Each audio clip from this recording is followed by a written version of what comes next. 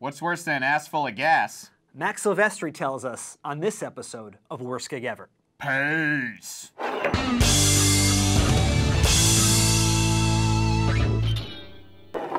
Max, welcome to the show. Thanks for having me. Can I just say that you are a treat to the eyes? Oh, thank you. This is empty. So listen, why don't you just get up in front of that brick wall Okay. and give us one of your worst gigs ever?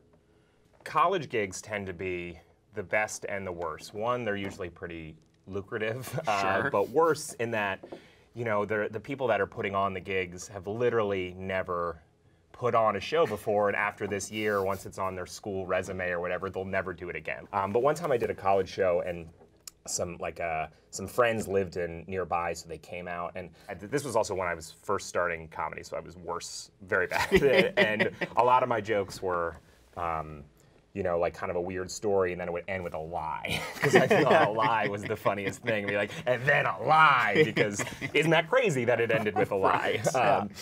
And I had this joke about crazy names for hot sauces, which was a real observation that I'd like seen in some weird hot sauce store in the Southwest. Like all these names that were like, you know, atomic bomb and like fire holocaust. Like they really had these really intense names. And then I had this like terrible joke, and it's like, I was like, what's next? Like 9/11 hot sauces, and it was something like, you know, let's roll this up onto a taquito. It like was nonsense what the punchline was, and it wasn't a joke that I like should have fought for, being like, you guys can't handle my edginess or whatever. It was just a terrible joke. Step up to the edge. Yeah, sorry guys, you're not ready. My rebel brand of comedy with my black leather jeans or whatever.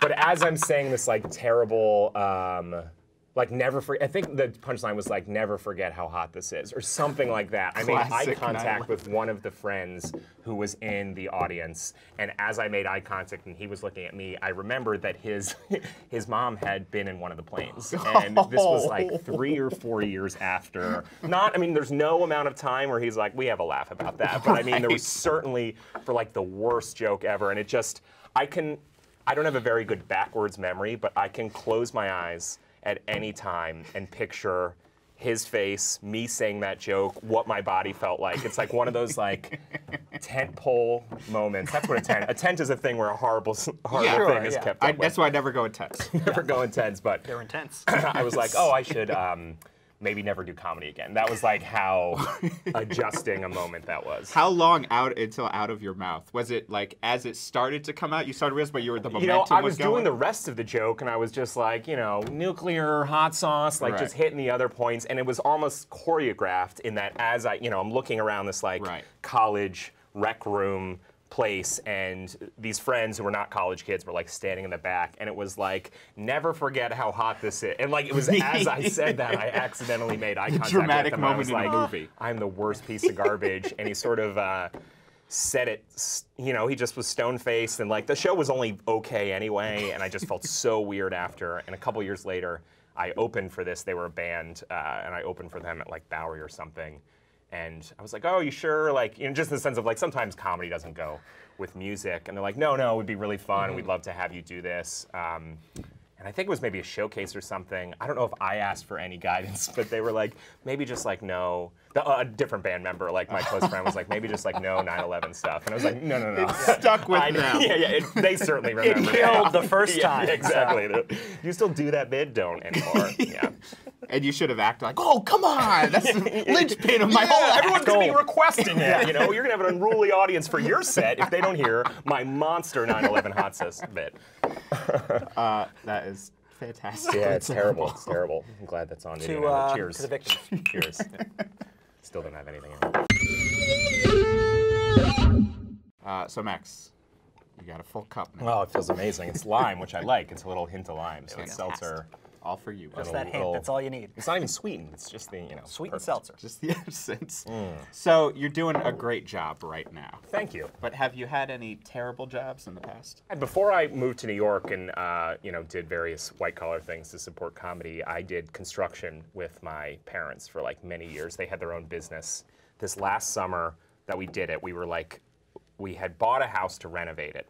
my dad just had it bulldozed and was like, I don't think it's gonna work. I think the foundation's weird. Let's just build a new house. And we were like, cool. So we have to do that. So we worked this summer framing the house. You know, the foundation was poured, and then it was like just the two of us driving an hour and a half both ways to like frame this house. I was 15 or whatever, and hated it. I hated working with my hands. And so it was like this end of one of these days, and we were like loading all the equipment back into our station wagon because we didn't have anywhere to keep stuff up there. It was just like an open job site on the road.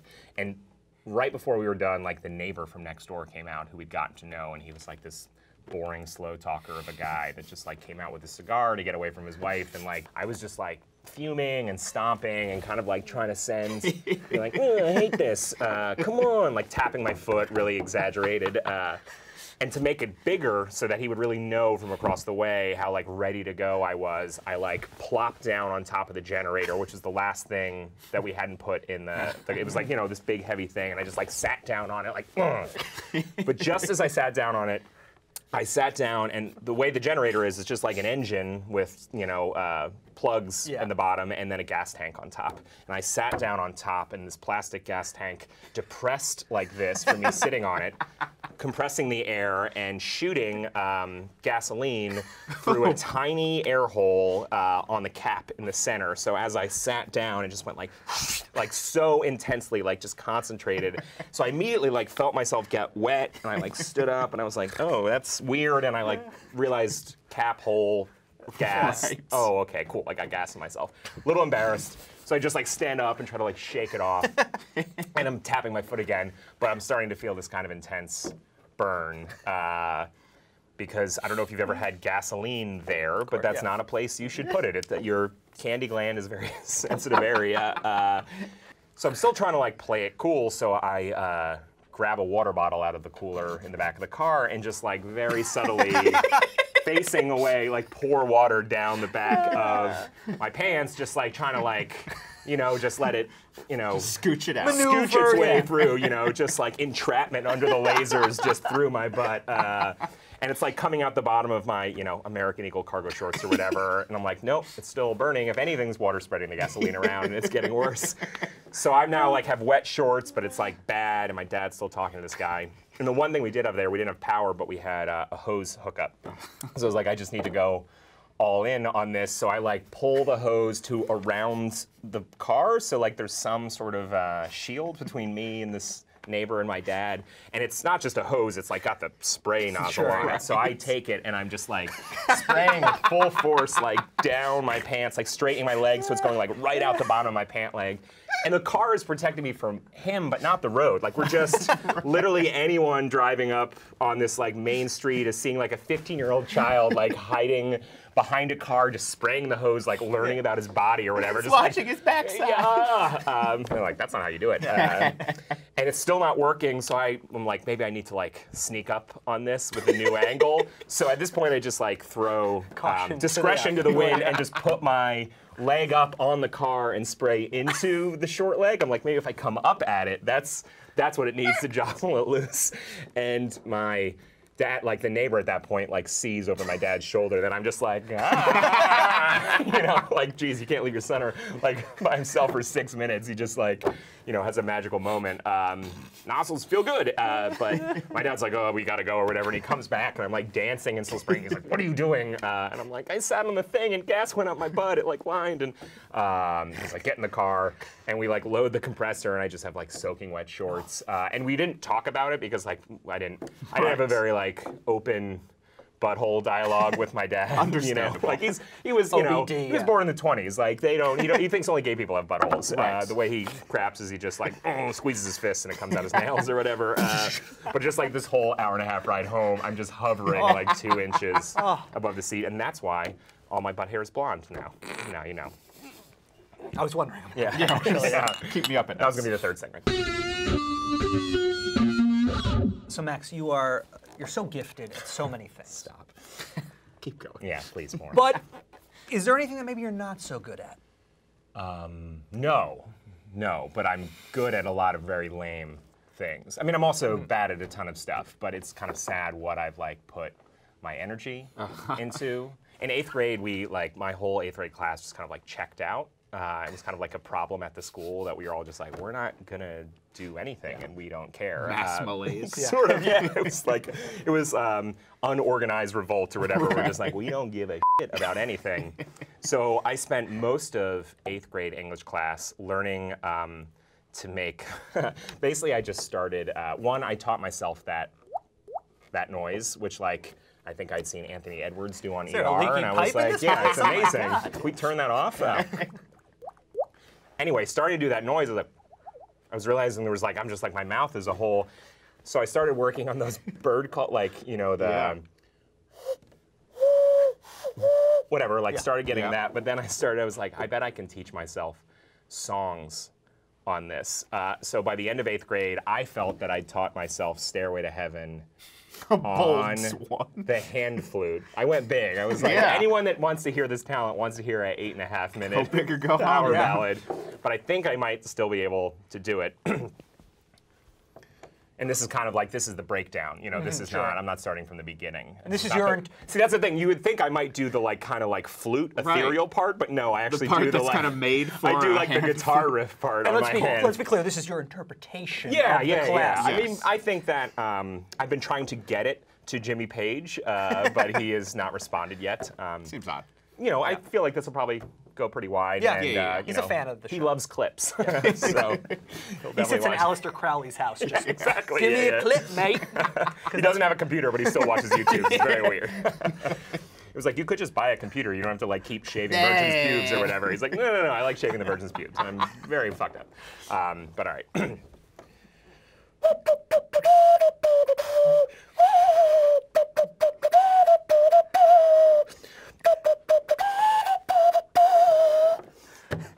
So there you go. There's the Stairway to Heaven. I mean, that's hey, at least to quote Wayne's World in reverse. Stairway not denied. Oh! There.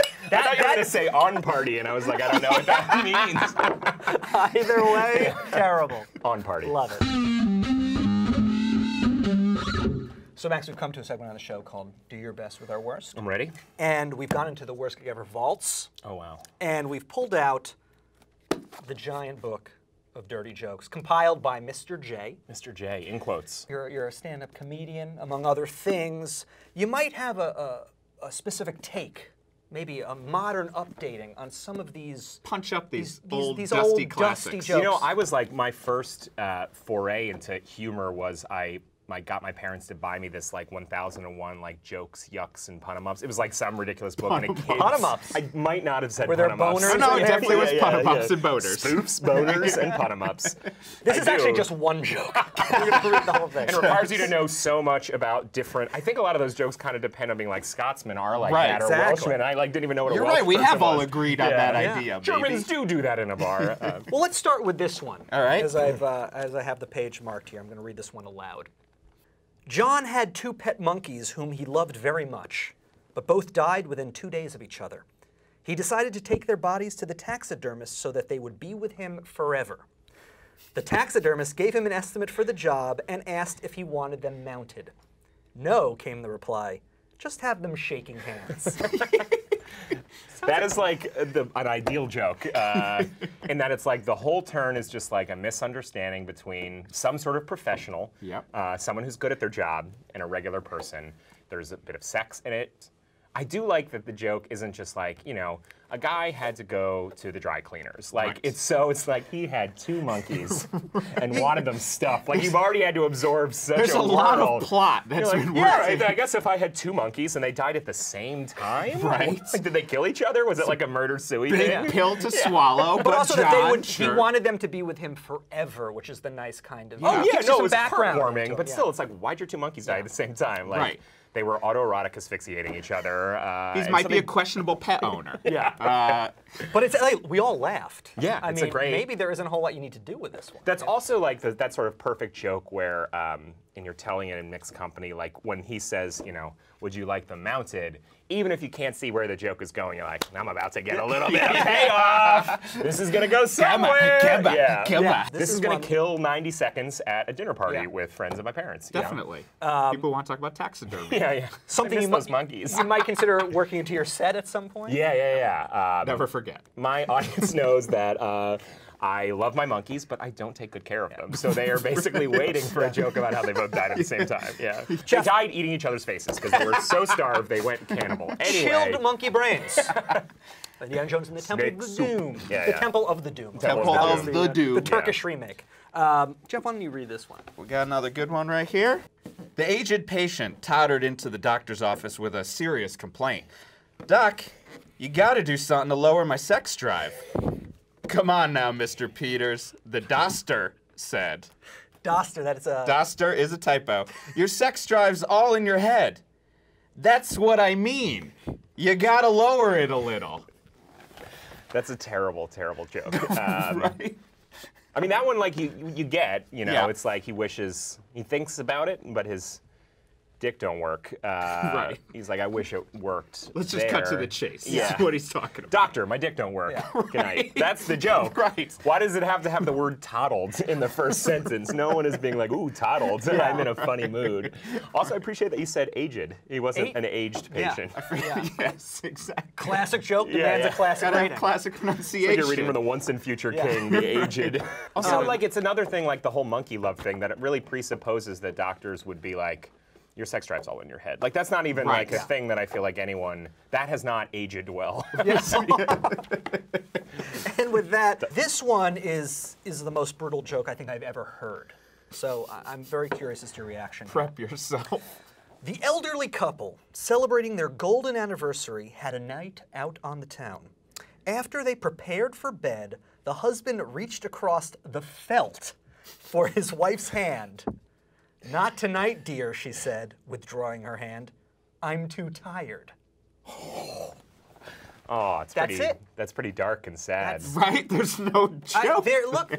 That's it. I'm too tired. I'm too tired. Yeah, That's not like a dirty joke. That's like tragic Well, it irony. is. It's like, Right. you know, for sale baby shoes never worn or whatever. Where Right. You're just like, oh, Scenes this is from so- a failed marriage. Yeah. You know. Something Shakespearean about this Scenes here. from that a is- lost Let's try to love. think through this. Is Yeah. there a way that is a funny verbal joke we're missing? Like, I No, don't know. I can't don't think of- so. Yeah, felt is definitely not the. I don't Tired. think. Punchline. I'm too tired. Not tonight. Like, is the joke just that, like, of all the nights she should be doing it tonight, but she still won't? Right. Is Is it it like a- relying on a catchphrase that I we don't know about Is it from misogynistic in the 1924? sense of like, oh, this woman won't even do it on her Right. well, the one night Yeah. she should. I own her because I'm married, Right. and she And should what have is sex funny- with me. But what is funny about that? Sex on your 50th anniversary is the dividend of the investment you made when you Right. bought this Look, woman we may from her have to get father. in touch with Mr. J Mr. J. and see if we can get the final word on this because Got this some answers is, he's got to give out. This is a down. Well, he got his degree and became Dr. J. Well, you know what? See you later, Mr. J. So, Max, a question that we ask all of our guests: what do you think of the word gig? I would never use that word outside of, I think, with you guys. You said gig, and I was like, well, my worst gig is, that's probably the first time I've said it in a We long set time. you up for failure. Yeah, I was like, you've made me be someone I hate. I don't know. I just feel like it feels a little too self-satisfied about, like, you know, I'm just like haughty a word. working jazz man, like, oh, you with your day job, square, like, I got a gig in the village, yeah. Like, just like, oh, can't you just be nice in front of her parents for one night? Like, you don't have to be an insuffertable piece of crap. What Be an like, asshole! yeah, thanks for dinner. I got a gig, squares. It really makes me uncomfortable and makes, I don't know, I feel like it makes comedy at least sound like less professional, more just like grinding it out. Yeah. Right. As opposed to, you know, I like to treat each set as a miracle for both me and the audience. You that's know, so sweet. a special, you know, communion that we're Yeah. all sharing in. So to call it a gig feels very like, I did it, and then I don't like Screw that. you. Also, is it short for anything? Still trying to figure that one Yeah, out. we're still figured that one out. Giggenstein. Yep. Gig is like that. It has a Germanic It does, root, you yeah. know, probably. An engagement. An engagement. Something like Oh, we're engaged to be married. that. We're I'm engaged to the road. Ugh. The road is right up there with gig. Yeah, the door is out of it. the road. Yeah. Fantastic. We'll do it. Yes. Let me throw this back to me. Hey, Max. You got any plugs you want to share with us? I have an album available called King Piglet that you can get on iTunes and Amazon or buy. And also I provide comedy for free every week in New York at Big Terrific and also on Twitter, which is accessible most countries except maybe like Syria or whatever. All right. Yeah. Fortunately, we have a huge Syrian audience, so this one might not fly. So Max, this has been a treat. You've been one of our worst guests. And we would like to present you with a worst gig ever statuette, token of our affection. Geoff, the statuette, please. Oh. Why do you have to sigh? It's amazing. So this is a grilled hot dog because it's got the lines. Right. You let the steam out. You want to pop on the grill. Exactly. You put lettuce around a hot dog? Is this like Chicago style? Chicago style. Yeah. Gross, That's actually relish. Oh. And it's a only relish. because we relished you being on the show. Oh, I wish I had a pin to just put it on my lapel, but I don't, so I'll drop it in the pocket, forget about it, put it through the laundry, and never see it again. Thank you so much, guys. Perfect. So Max, you do a lot of traveling. I do. In fact, you have to leave this very studio to travel somewhere. I do have a flight in Doesn't 3 matter. hours. We just want you, between Geoff and I, 3 things. Get home safe. Thank you very much, guys. Thank you. Not tonight, I'm too tired. Next week on Worst Gig Ever. Look at Joe College over here. You score this semester? Well, I... As always, thank you guys for watching. You want more Worst Gigs? Click on us. Subscribe. Or if you want some audio versions, go check out our podcast and subscribe. Thank you.